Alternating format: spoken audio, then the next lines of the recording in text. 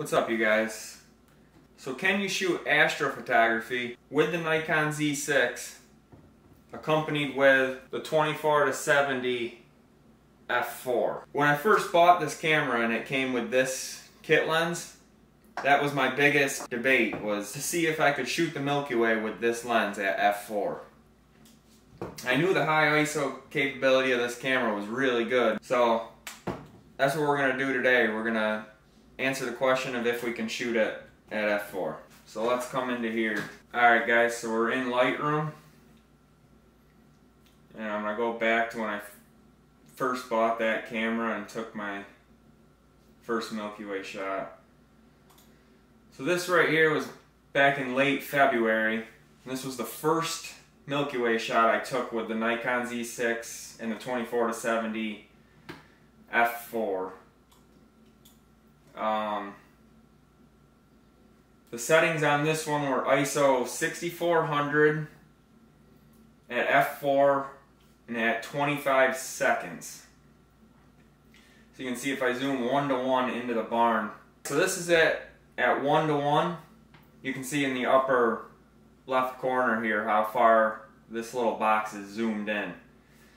And that's quite a bit. I mean, you do see some noise. This was shot at ISO 6400.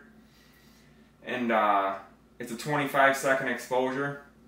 And I don't use long exposure noise reduction, so there might be a little bit of that in here too.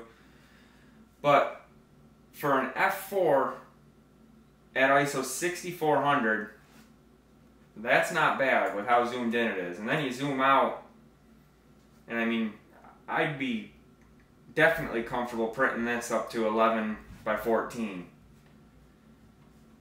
And then if we go up into the, let's go up to the edge here.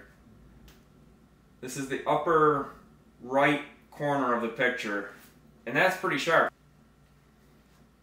Yeah, so I mean, the disadvantage of the f4 is you got to crank up your ISO a little bit, which the Z6 can definitely handle. But the advantage you get from that is this image is sharp pretty much all the way around. And on that same morning, here's another picture I took. This one's at ISO 5000. There's quite a bit of light pollution over here in that left side there. Another one I took that morning. This one's kind of closer up to the trees. But I mean, the trees are all sharp. The Milky Way's sharp. Then let's go to, this is going to be a picture I took last weekend, just right in my backyard. Right here. Let me drop these down just to... So this I shot at ISO 8000 at 24mm f4, 25 seconds. And look at this. You know, for ISO 8000 there is a little bit of noise. But I mean, look how far I'm zoomed in here. This box right here is what it's showing.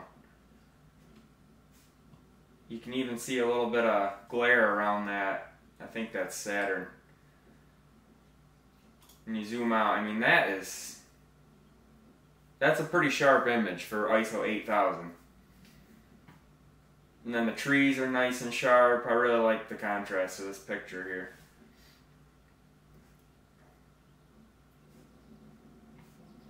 So yeah guys, just a short video on the Nikon Z6 accompanied with the 24-70 f4 for astrophotography. It's definitely possible.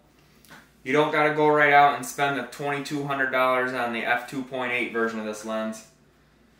Plus, look at the size of this thing. The f2.8 version's substantially bigger than this. So there's definitely something to be said about this lens. I actually have two of them now. One on this Z6 and I'm recording with the one on that one. I absolutely love this lens. I might do an all-around review of this lens, but as far as this video goes, I just wanted to stick to, is astrophotography possible with this lens? And hands down, yes it is. I feel really confident shooting the Milky Way with this lens. So anyway, thanks for watching guys.